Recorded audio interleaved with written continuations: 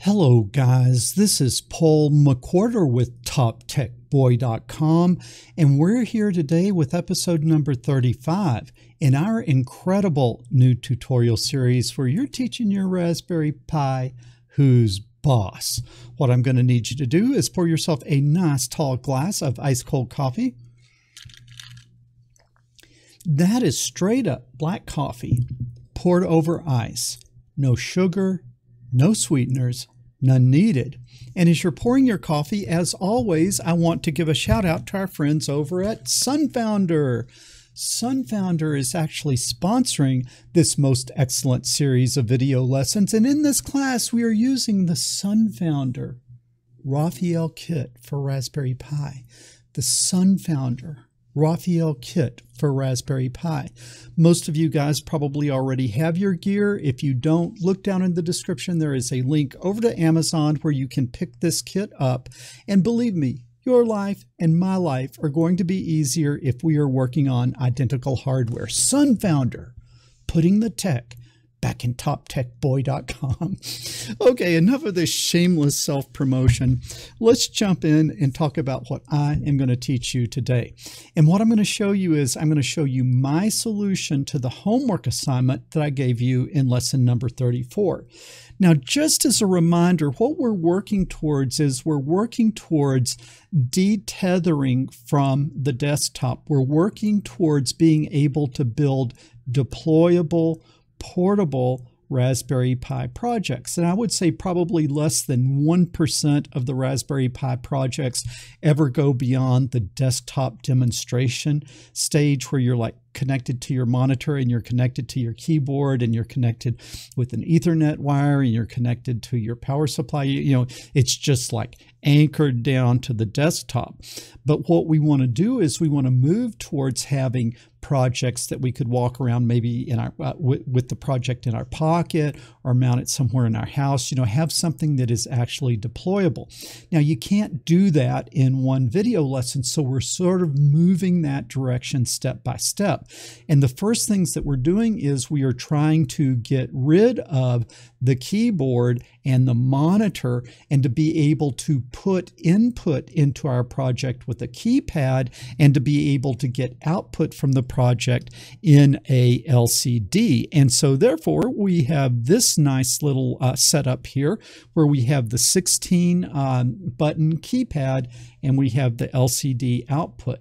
Now, what I showed you in the last lesson, we sort of developed a library. We have a library which allows us to interact with the keypad, and then a library that allows us to interact with the LCD. And then we had something set up to where it would sit and wait for input from the keypad. And then once it got that input, let me switch over here to this view. Once it got that input, then it would say, you know, your value was here. So it would say, you know, what is your value? And then you would enter it, and then it would display your value is. Okay, now what is wrong with that? The problem is that while like imagine that we have an alarm system where you want to go to the alarm state, the monitor state, or you want to go to the disarm state, either armed or disarmed. And while you're in the arm state, you need to be able to switch to disarm. While you're in the disarm state, you need to be able to switch to the arm. Now, if I am sitting over here waiting for input, I'm waiting for input, waiting for input, waiting for input. I'm not what? I'm not monitoring my PIR system. If I'm monitoring my PIR sensor, read sensor, read sensor, read sensor, I'm not what? I'm not looking at the keypad.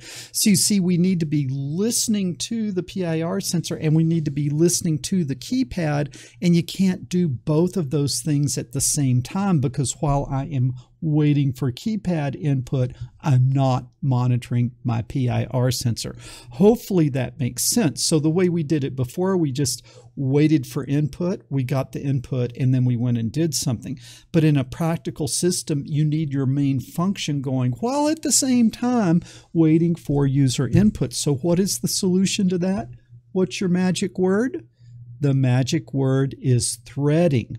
And threading is a way where we can, in the background, we can have a background process running. We can have a background thread running that's sitting and looking at that keypad, looking for input, seeing if anything is being input on the keypad. But then at the same time, in the foreground, we are working with our sensor and working with our alarm system and working with our password and doing all of that.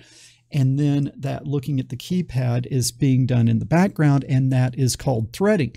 If you guys want to see more on threading, look at my Python playlist, and I do a really, even though I say so myself, a really nice description of how threading works. But we're going to be using that today, and you should be able to figure it out just by watching me today. Okay, I think what we are going to need to do is I'm going to just give you a real quick picture of how we have this thing hooked up here. We have 8 wires coming out of the keypad. I've gone over this for like the last 3 lessons. This goes to rows, starting at the left, you go row 0, row 1, row 2, row 3, and then column 0, column 1, column 2, column 3. And then this LCD is very easy to hook up because it's just VCC. And if you look on the back of this, these are labeled. Maybe if I come over to this other shot, you can see it a little better, but you can see right here these are labeled very clearly, and VCC needs to go to 5 volts, ground needs to go to ground, SCL needs to go to SCL, and SDA needs to go to SDA over here on the Raspberry Pi. And so the way we are going to hook this up is we are going to come starting at row 0. We're going to go row 0, row 1, row 2, row 3, and that is going to connect to GPIO 11, 13, 15, and 29 in order, and then C0 to 31, C2 to 33, or C0 to 31, C1 to 33, C2 to 35, and C3 to 37. So you just kind of go across. You're going to go across those pins coming out of the keypad, and you're just going to come down in order connecting to these GPIO pins. And then let's see here. What you can see is labeled on the back here is the VCC, which will go over here to 5 volts, which is the upper right pin, physical pin 2. And then you're going to need a ground, which I'm using physical pin 6 up here. And then you can see in purple up there that SDA is labeled is physical pin 3, and SCL is physical pin 5. So the SDA and SCL pins here, you hook to those 2 pins. And if I went too fast, go back and look at last week's lesson or the week before that where I draw it out. But hopefully you guys most of you guys already have this thing hooked up. Okay, enough of all this talking, and let's see if we can jump over and start coding this thing. All right, now in this, we're working towards creating an alarm system, and that alarm system can be in 3 states. It can be in the arm state where it's sitting and looking at the PIR sensor, and then if it sees something, a loud alarm will go off. State 2 is where you're in the disarm state, where it just sits and idles and it doesn't set an alarm off or doesn't look at the PIR sensor. It just kind of sits and idles. And then the 3rd state that you can be in is the change the password state. So you're either in the arm state, you're in the disarm state, or you're in the change password state. And in each one of those states, what do you want to do? You want to be sitting and you want to be listening to, you want to be sitting and you want to be listening to input, listening for input from the keypad. So that keypad process needs to be a thread and it needs to be running in the background. Now for today's lesson, we are not hooking up the PIR sensor and we're not sounding an alarm. We're just trying to get our 3 states set up and working. And so like the armed state will be just sitting there saying, I'm armed, I'm armed, I'm armed. The disarmed state, I'm disarmed, I'm disarmed, I'm disarmed. And we're actually going to put in the part about changing the password. All right.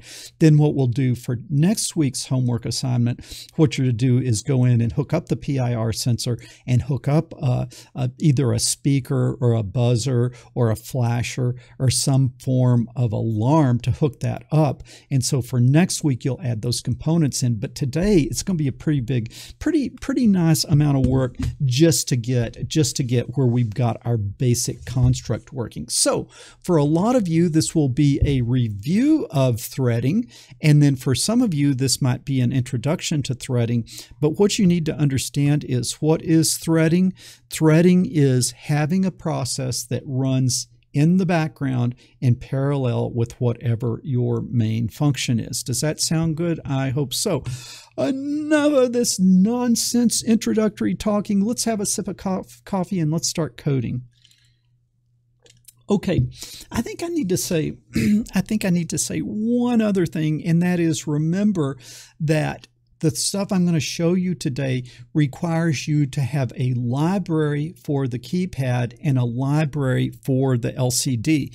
And if you guys have been taking this class, you already have it. But if you're a drive-by shooter and just jumping into this lesson, you can get the two libraries that you need. The first one is the library for reading the 16-button keypad. And where do you go to?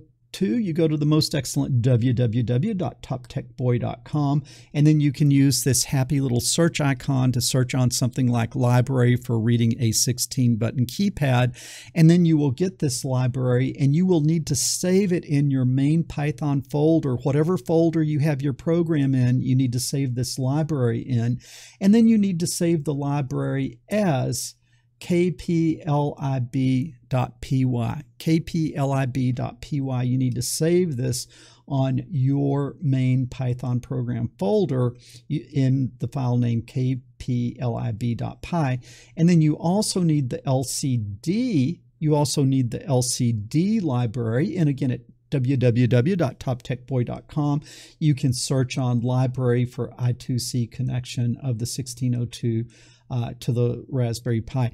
Also, you need to have the I2C on your Raspberry Pi turned on, and I showed you how to do that in an earlier lesson in this Raspberry Pi class. So just go back to the earlier lesson in this playlist if you have not activated your I2C. That was bad. Okay, so let's didn't mean to click that, but let's go back over here now to our code view. And with that introductory business out of the way, I think we are ready to start coding. So we've got to kind of go in and get our library. So the first thing that I'm going to do is I am going to import LCD 1602. This will be the library that will allow us to use the LCD. Then from KP for keypad, LIB, I'm going to import keypad. Keypad is the method in that file kplib that I am importing. Now notice when you save the file in your folder, you save it as kplib.py, but when you import it, you don't put in the .py. Hopefully that makes sense. Okay, let me keep going here. Now we're going to need some delays. So from time import sleep. Now we're going to run this keypad in the background in a what? In a thread. So what do we need to do? We need to import threading, and that should already be part of your Python install. Now I'm going to create a keypad object that I'm going to call mypad, and that is going to be equal to keypad, the method that we imported, and now we've got to send it. What do we want our return character to be, right? If we're going to give input, we might put 1345, but now what is the return key? Well, I want the return key to be D, but you can set yours to be whatever you want, but I am just kind of in the habit of making it D. And D is kind of nice because it is in the lower right corner, which is kind of a convenient place for an enter key. So I'm going to call that you call that the return char. You can't call it whatever you want because the method is looking specifically for return char. If you don't put return char, it will use the default, which I'm not sure what the default is in there, but we're going to set it to D like that. Does that make sense? Now we need to fire up our LCD, so we'll say LCD 1602 dot init, and then we've got to put in the I2C address, and we know that's 0x27. If you followed along in our LCD setup video earlier in this series, you should understand this, and it's a 1 like that, okay? And now I need to go ahead and initialize my string, and I'm just going to make that single quote, just an empty string. But we need to initialize that. My string is what we're going to read from the keypad, so I need to set that up. I need to give our system an initial password, so I'm just going to set the initial password is equal to 1, 2, 3, 4. So when you run the program, it's got a password. Well, what you can do is once you run the program, you can change the password, but we got to start with it at something. Now what I need to do is I need to define a function that will go out and read from the keypad. I need to define a function that will read from the keypad, and this 1, 2, 3, 4 needs to be inside of single quotes on both sides. Okay, so that is the initial password. Now I'm going to define read KP for read keypad. All right, on that I'm not going to pass it any parameters. All right, I'm not going to pass it any parameters, but I am going to make global my string, and that means anytime this function changes my string, the main program will see that change. And so the main program uses the same my string as this function does. Why? Because I made the variable here a global variable. Now what I want to do is I just want to sit and look for input from the keypad. So I will say while true, when it's true, true is always true. And so I'm creating an infinite loop here where I'm going to say my string is equal to my pad, that's my object, dot read keypad, which is one of the methods inside of that library. Okay, so my string is equal to my keypad, which is the object dot read keypad. All right, now what happens? It's going to go out to the keypad, and it is going to hang in that method until it gets an input, and then it's going to come back. So once it hits this command, it's going to go out there to the keypad listening for input, and it might stay there 2, 3, 4 days until someone types something in. And so you see, this is where we've got to get to the non-blocking part.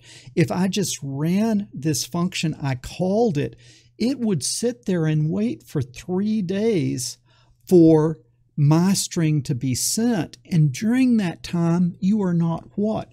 You're not looking at your PIR sensor. And so therefore, yes, we have to define this function, but we can't run the function in the foreground. We have to run it as a what? As a thread. But we're just setting it up now, and then we'll set the threading part up later. So now what do? We'll just sleep for about 0.2 between readings. So what does this function do? It goes out and it looks at the keypad, and it waits at the keypad till the keypad sends it a string, okay? And that will be okay if we are running this as a background thread.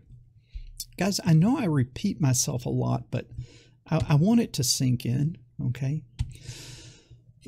So now we have defined that. That's all that function does, is it is just going to sit and constantly be looking for updates to my string.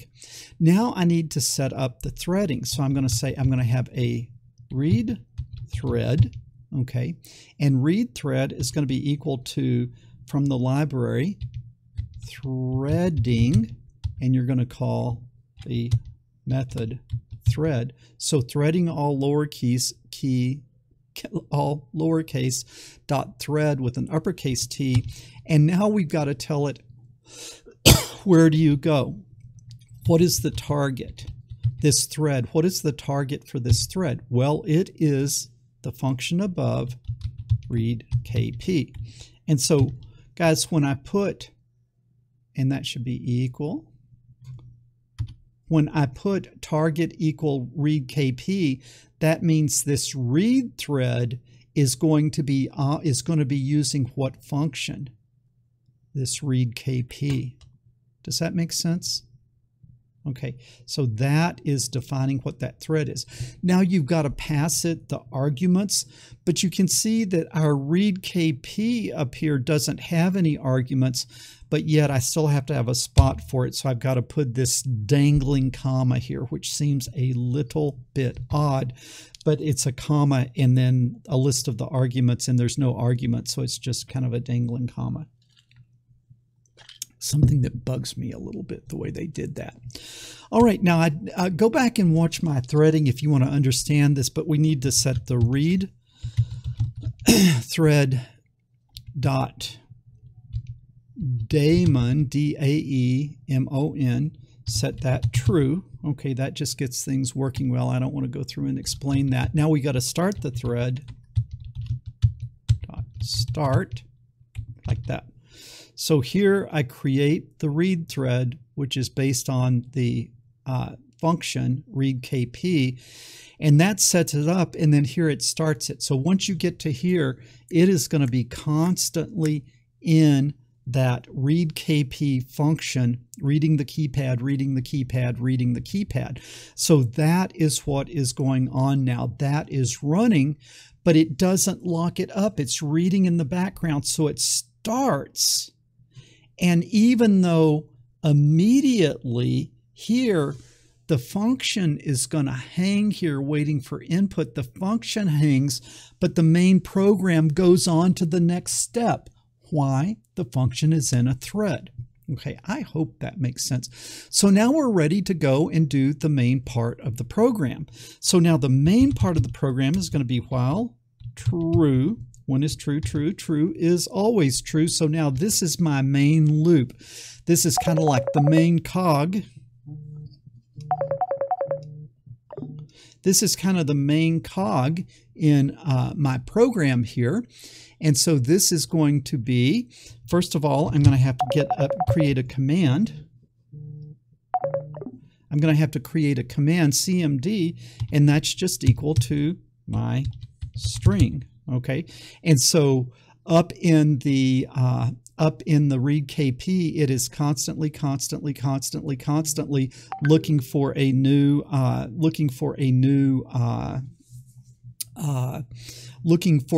myString value, and then as you go through this loop, when you get to this point, it grabs that myString and holds it in command. Now, why do I do that? Because if I'm in the middle of this wheel, I don't want to have the command change in the middle of it. I want to start with a command, myString, and then I want to keep it throughout this part of the program and then only change it when it gets to the top. Now, halfway down, myString could change, but command is not going to change. And if you think through that, you can see that that will avoid ending up in some sort of difficulty. Now, how am I going to do the password? The easiest way that I think to do the password is I'm going to have three commands. Command A means I want to arm the system. So let's come over here and look at this, okay? If I enter A, I want to arm the system. If I enter B, I want to disarm the system. If I arm C, I want to change the password. But I don't want any Yahoo off the street coming in and disarming the system, right? So I need to have a password. Well, the easiest way, for the sake of, we just kind of lost our lights there. Hold on a second. I'm sorry.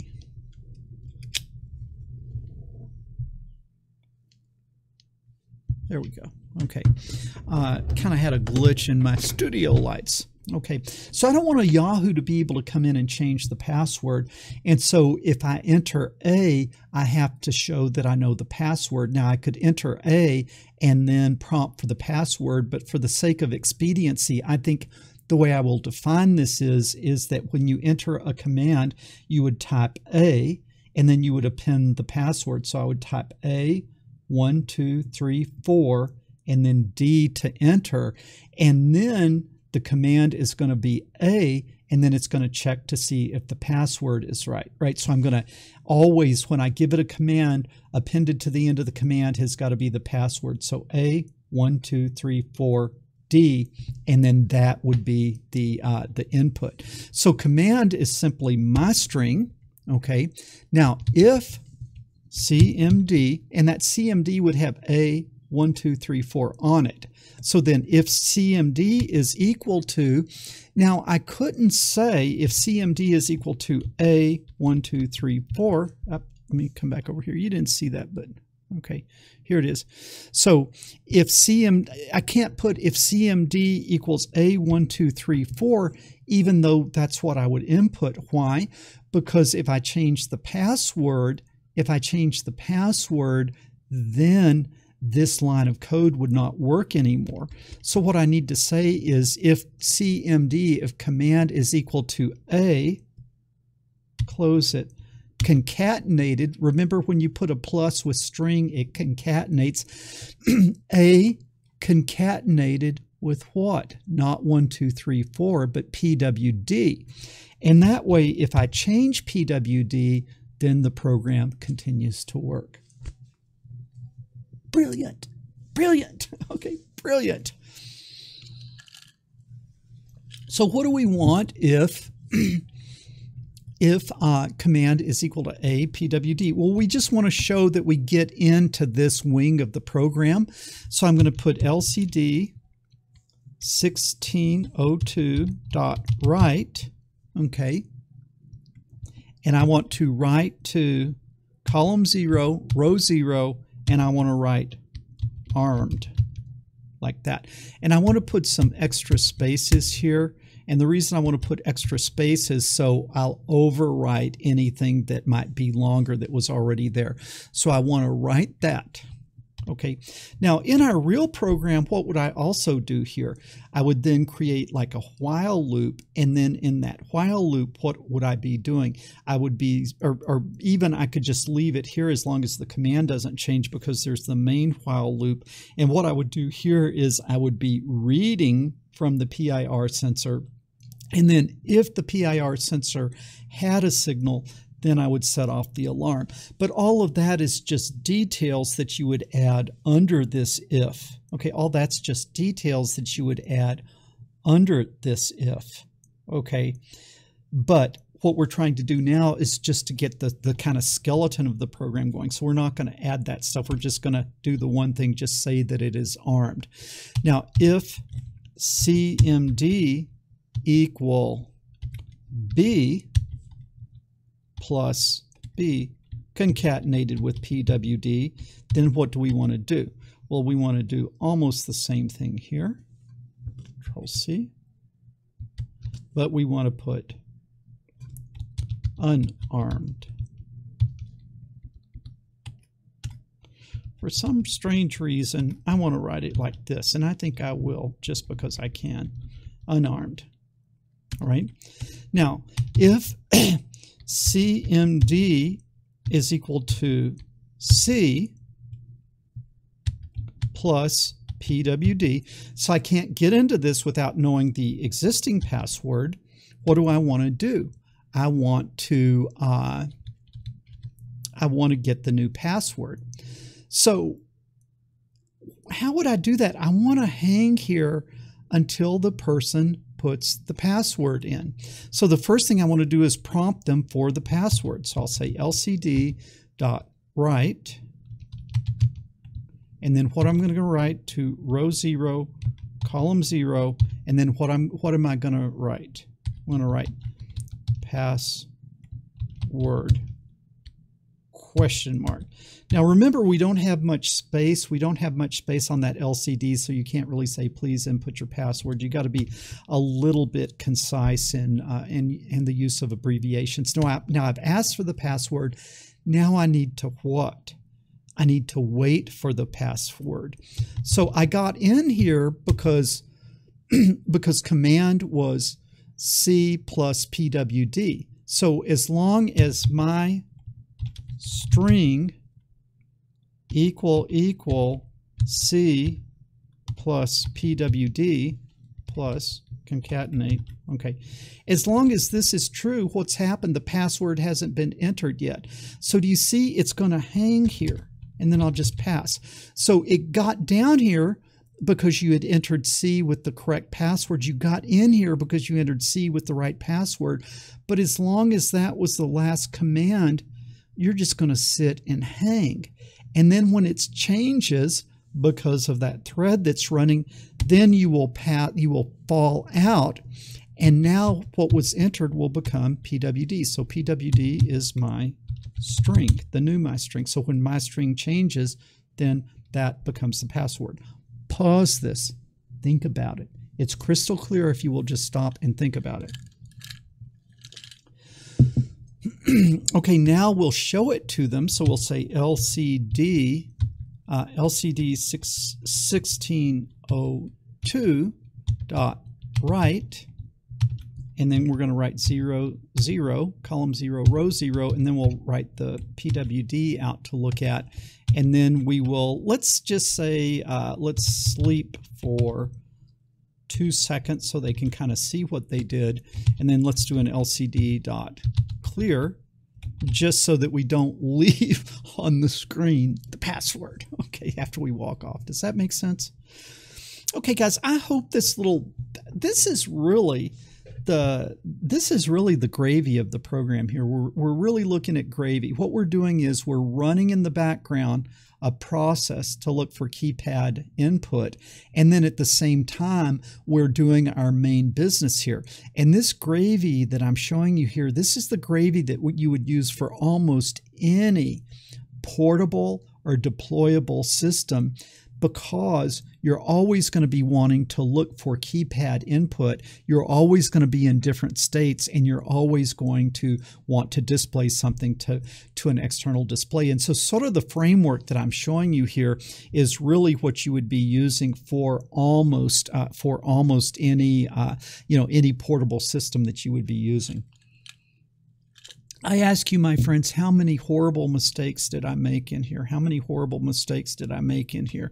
Well, we'll come over. I kind of like this view here because you can see the errors will pop up here.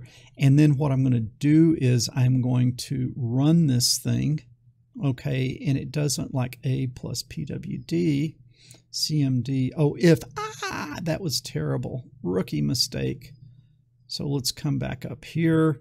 What you can see is I should have had equals there, and hopefully you guys were screaming at me. And so then that was in line 19, and I probably did it in more than one place of command. Yeah, so equal. I can't tell you when I was teaching kids in real classrooms how many times that you would end up with these mind-boggling errors because you used 1 equal instead of 2 equals. It's kind of a common mistake. Okay, let's go ahead and just run it here another time. Okay, if I forgot my comma there, hopefully you guys saw that.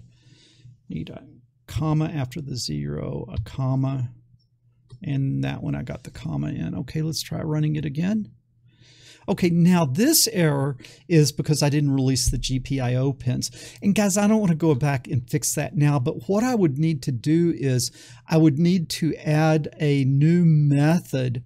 I would need to add a new method to keyboard library, and then as you're quitting the program, you call that keyboard method. You call that that keyboard KP lib, you call the new method in that library to release the GPIO pins, because I can't release the GPIO pins out here because they were created in that library. So the library would need to clean up. So my cleanup here would need to go back into that new method in that class and then have that new method release the GPIO pins. But I don't want to go in and fix that right now because I think it would kind of distract us from the main business at hand here. But that's how we would do it. Maybe at some point in the future we'll go in and clean that up. So you can see I am kind of surprised I'm not getting any type of prompt here. And the reason I'm not getting any type of prompt is because nothing has happened. So let's see if we can arm the system. How would I arm the system? I need to press A and then the password 1, 2, 3, 4, and then enter, which is D. Boom! Giddy up. Look at that. System is armed.